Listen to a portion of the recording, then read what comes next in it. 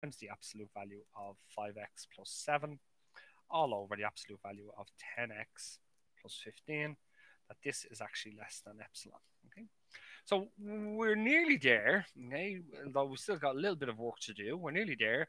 We've reduced the conclusion down into something that looks similar to the premise. We have the x minus 1 there.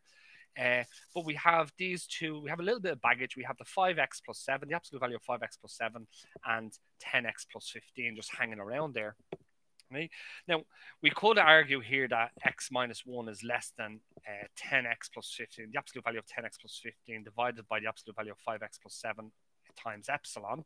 We could argue that fact, but we need to find an appropriate delta that's just in terms of either a whole number, or just in terms of a real number, or a real number and epsilon. We don't want any x values in there. Okay, so let's restrict.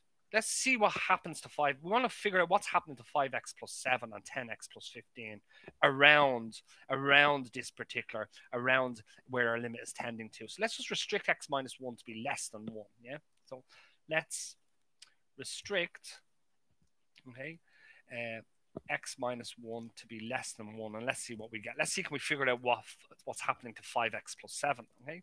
So therefore, we have that minus 1 must be less than x minus 1, which must be less than 1.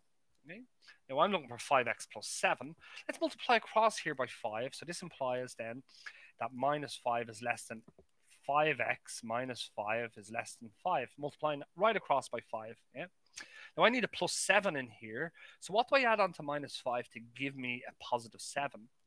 Well, if I add on a positive 12, so this implies that minus 5 plus 12 is less than 5x plus 7, which is less than 5 plus 12, which implies that we have that 7 is less than 5x plus 7, which is less than, in this case, it's less than 17, if I'm not mistaken. Yeah. Okay.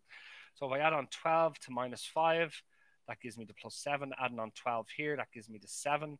Adding on 12 here gives me the 17. So what we've really done here is that we've actually bounded, we've bounded 5x plus 7, we've bounded it above, and we've bounded it below. Okay. When we consider, let's say, what happens to 10x plus 15, okay. So once again, let's say from the restriction that x minus 1, that the absolute value of x minus 1 is less than 1. Therefore, we have that minus 1 is less than x minus 1, which is less than 1. Now, we need to get 10x plus 15. If we multiply across by 10, so this implies that minus 10 times 10x minus 10 is less than 10. Okay? We need a plus 15 in here. So if we add 25, so this implies that minus 10 plus 25 is less than 10x plus 15, which is less than 10 plus 25. Okay? Which implies that 15 is less than 10x plus 15, which is less than 45. So now we've bounded. We know what's happening with 10x plus 15. So now we've clearly bounded 10x plus 15 above by 45 and below by 15. And similarly here, we've bounded 5x plus 7 above by 17 and below by 7. So let's go back now to this inequality, and let's see, can we work out what's happening with this, with the left hand side of the inequality. Okay, so once again, let's consider, let me just actually bring this across here. Whoops. Okay, so I'll just fold this over so I can use it again. Okay, so we're just going to consider this particular inequality here again. It's here. Okay, so we're going to consider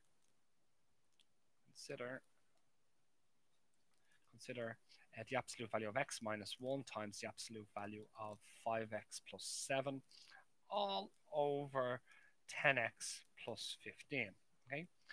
Now, we're considering this less than epsilon. So let's think about it. Okay.